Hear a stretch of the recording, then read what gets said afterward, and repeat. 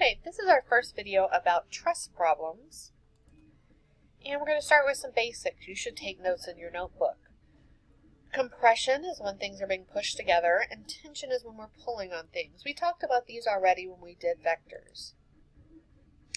A truss is any design made from slender members that are joined together by welds or gusset plates.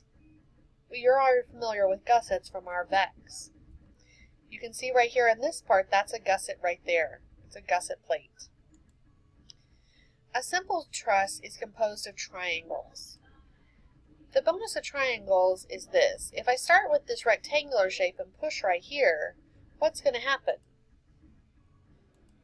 Well, it's going to push over like this. We call that racking. However, if I put in one cross member like this, even if I pushed here, this member is going to keep it from bending. It greatly improves the strength of this design without adding a lot of weight. We support this with two kinds of supports.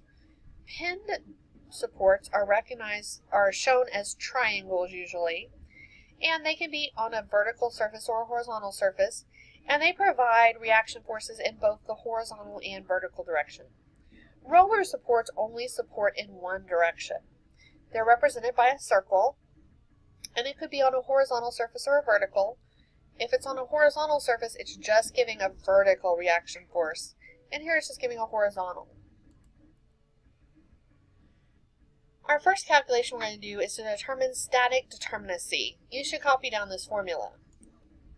J stands for the number of joints, M stands for the number of members, and R is the number of reactions.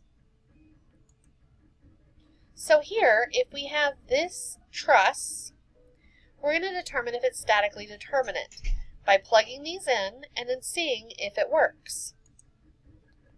So the number of joints that are here, the joints are the corners. So 1, 2, 3, 4.